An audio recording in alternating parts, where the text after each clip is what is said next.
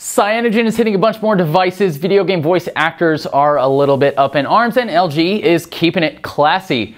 I'm Mark Burstein with Techno Buffalo, and this is the Buffalo Breakdown.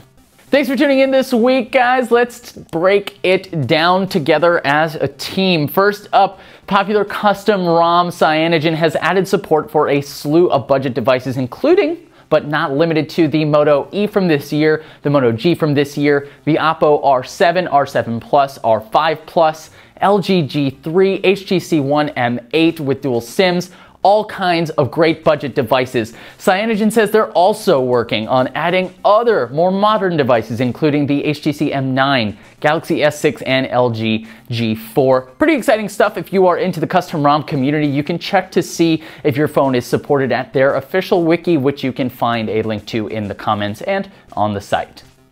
As the video game industry continues to explode, video game voice actors are looking for an adjustment in their compensation. SAG AFTRA and their members are considering a strike to force publishers and studios to pay up. The union is voting on whether or not to strike until October 5th of this year, so whether or not their demands are going to be met is still up in the air.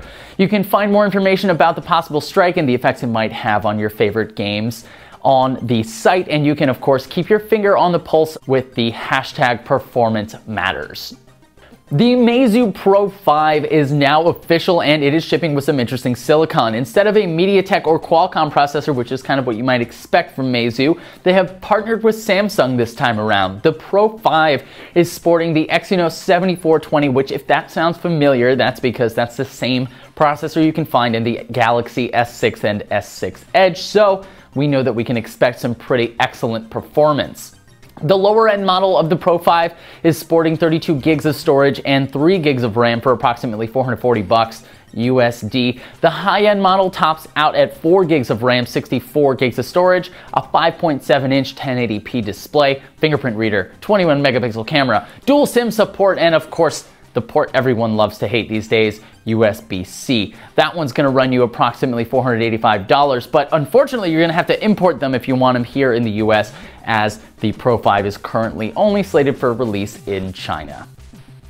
The LG Class is also official this week. The company's rare dive into an all-metal body comes in at $340 USD. It's not exactly flagship material, but it does seem to do a pretty great job of slotting into that budget market we've been talking so much about these days. The Class is packing a 5-inch 720p display, which is a little bit of a bummer, a Snapdragon 410, a 2500 milliamp hour battery, a 13 megapixel camera, 2 gigs of RAM, and 16 gigs of microSD expandable storage. Plus it does run Android 5.1 Lollipop. It is currently only available in Korea, but it should hit the US and Canada very soon. For those of you who sided with Microsoft for this console generation, you'll be very excited to hear that the preview program is on the way for the Xbox One's new dashboard. That was one of my favorite things about owning an Xbox 360. Microsoft posted a great thorough tour of the new interface this week, so you can feast your eyes on all the features that you'll be getting access to very soon.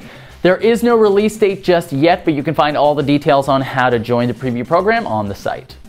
Finally, this week, Google announced their event for next week on September 29th, and that's a Tuesday. So by the time I see you next, we will have our new Nexus devices, the 5X and 6P.